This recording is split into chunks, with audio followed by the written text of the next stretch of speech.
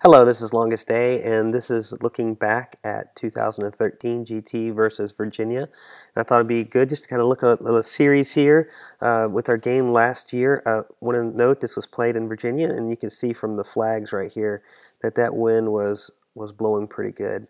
The forecast for Saturday is for 25-mile-an-hour winds, so that's going to be, looks like it's a sort of a replay of history. I hope we can fix something.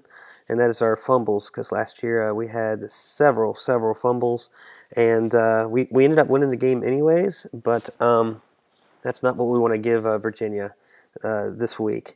All right, so this you can see here Virginia is lined up in this normal defense that we're used to seeing.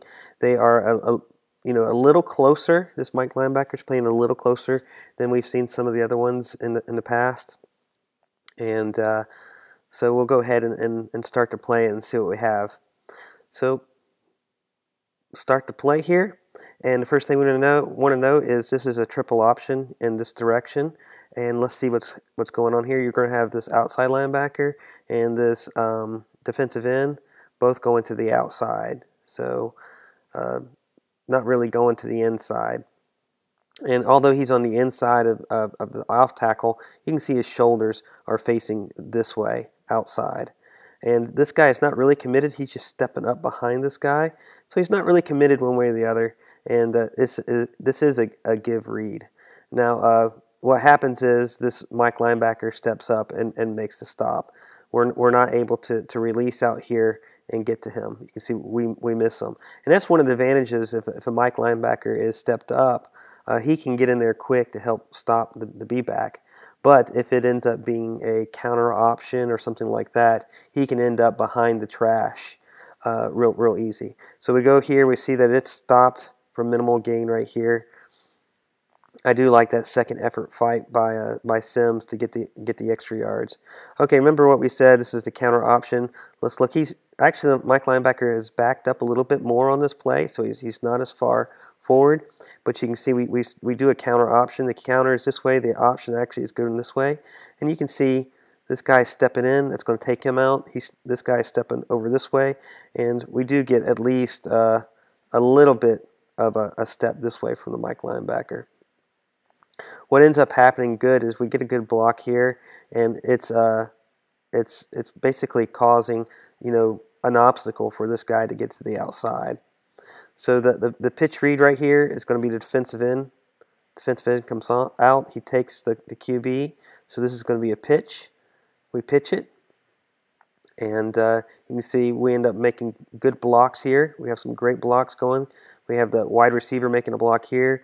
You're going to have a good block right here. And it's going to create a little seam right here for Godhigh, and he's just going to head on down the field, and it ends up being a good play.